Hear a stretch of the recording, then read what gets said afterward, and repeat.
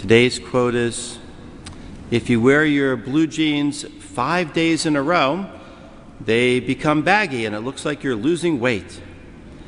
Follow me for more quarantine life pro tips. Today we have this very short gospel, one of the most beautiful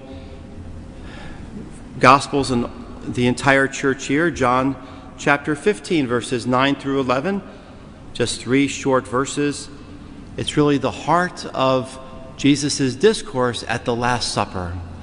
And the Lord said this right before he walked into the Garden of Gethsemane to be arrested, then to be betrayed and scourged and crowned with thorns and crucified. So Jesus tells the disciples, "As the Father loves me, so I also love you." You could meditate upon that one phrase for days and weeks and months. As the Father loves me, so I also love you. The word love here in Greek is that word agape or agape, which is this total, unconditional, sacrificial love.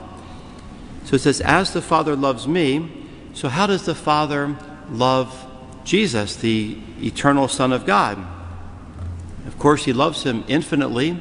He loves him totally. He loves him unconditionally. He loves him sacrificially. He loves him with a total love. So Jesus is saying, as the Father loves me, so I also love you. If you've ever doubted God's love for you, keep reading and rereading that verse, because you see that Jesus loves us the same way the Father loves him, which is really infinitely, totally, unconditionally, and sacrificially. There's nothing we can do to stop God from loving us. God is pure love. That is his nature, is to love. He continues to love us, even if a person strays or walks away from God or sins or turns his back on God. God's love will continue to be poured out upon that person because God is love. That's his very nature of God. So Jesus tells us, as the Father loves me, so I also love you. And then he asks us to remain in his love.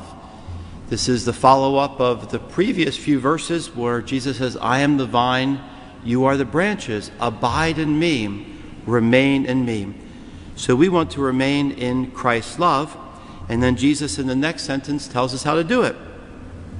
If you keep my commandments, you will remain in my love. So that's how we remain in God's love, is to keep the commandments. What are they? Well, of course, the 10 great commandments given by God to Moses on Mount Sinai. Those 10 commandments are summed up by Jesus in the 2 great commandments, really the one great commandment that has 2 parts. You shall love the Lord your God with all of your heart, soul, strength, and mind, and love your neighbor as yourself. That is the summary of the 10 commandments. But then Jesus would also give us other commandments. He would say in the Sermon on the Mount, love your enemies, pray for those who persecute you. And then he even says, I give you a new commandment, love one another as I have loved you. So Jesus says, if you keep my commandments, you will remain in my love. So that's how we remain in God's love, but by being in the state of grace, the state of sanctifying grace, where God's love, the divine life, lives within us. Then we remain in God's love if we keep his commandments. And then the gospel concludes by saying, I have told you this so that my joy might be in you and your joy might be complete. What is joy? It's one of the fruits of the Holy Spirit that St. Paul tells us about. Joy is the fruit of love. Just as a tree bears fruit, so love bears fruit in joy. It is one of the one of the fruits of the Holy Spirit. And what is joy? Joy is really this happiness of the soul. As you know, in life, there's pleasure, which is happiness of the body, and then we call happiness, which is really of the emotions.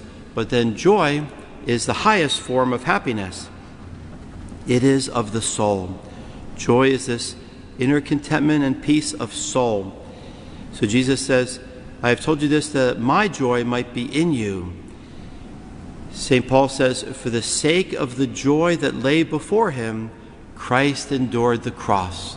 So even in the midst of his passion, Jesus had the beatific vision. He had that joy of his relationship with his heavenly Father, and he endured the cross, the horrific passion. And yet Jesus did that for the joy that lay before him, and he wants to give us that same joy, and not just regular joy, but the fullness of joy. It says, for your joy might be complete. Your joy might be full. Mother Teresa summarized it this way. She said, you spell joy J-O-Y. Jesus first, others second, and yourself third. So the J in joy stands for Jesus, putting God first in your life, putting Jesus first in your life through prayer and coming to Mass, following the commandments, and then putting others second, doing the spiritual and corporal works of mercy, and then putting yourself third.